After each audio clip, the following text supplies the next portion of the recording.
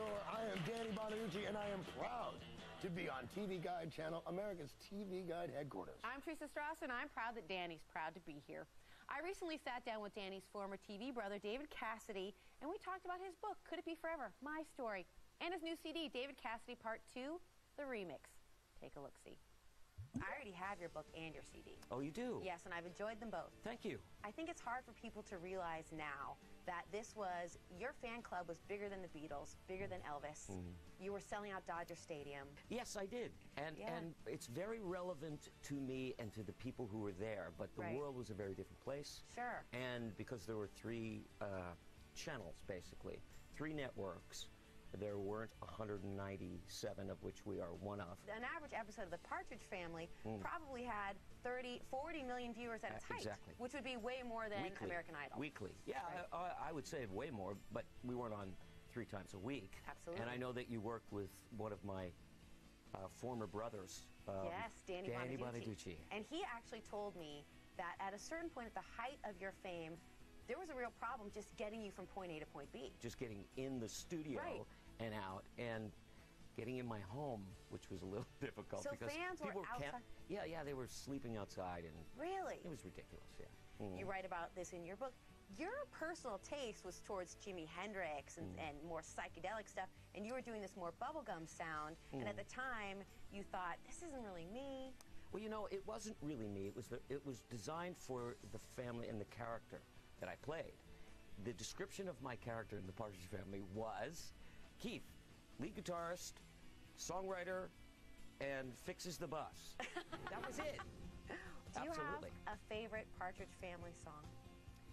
It's very difficult to say because there are so many great ones, honestly. There are great songs.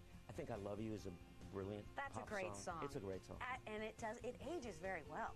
Yeah, well, a great song usually does. I'm afraid that I'm not sure. The music that is on the new CD, it is a very contemporary approach, but paying homage to the songs. They're great songs, like I Think I Love You, I Woke Up in Love This Morning, I'll Meet You Halfway, Cherish. Cherish is the word, more than applied. And they took a little microcosm of what was going on with David outside. Yeah. It was great. I was playing to like 30 and 40,000 people in stadiums. And The Partridge Family, when I would go back to work on The Partridge Family, there'd be like the same 15 extras in the audience going. And some of them were like 65, 70 years old. Danny will tell you. Oh, Danny will tell me a lot. Oh, yes, that reminds me. He'll tell me a lot of things. Yeah, I'm sure he will. Yes, but he considers you, somebody like a family member. He considers you guys close. Well, you know, it's odd because every time he gets arrested, people call me up like we're still living together. Oh, can I ask you this question? Is he sane now? Absolutely. Is he really? Yeah. Why don't you ask him? By the way, Danny, if you're listening, pick up the phone and call me, baby. I called him actually when he was in some personal trouble recently, last year. I will shame him that he did not return your call. What is that? Rude. You know. It's rude, Danny Bonaduce. Hello, Danny Bonaduce. It's rude. It's rude. All right, I got to tell you, Cassidy, if you're going to go on TV and air your dirty laundry, I think that's despicable, it's immoral, it's beneath contempt, and it's also my job. How dare he? Coming up. Wow, shake it off. Coming. Welcome back to TV Watercooler. I'm Teresa Strasser. I'm here with David Cassidy. Yes. I have a few covers of TV Guide that you may remember. Well, oh, yeah. I remember that this one. Yes, I do. That was 1971.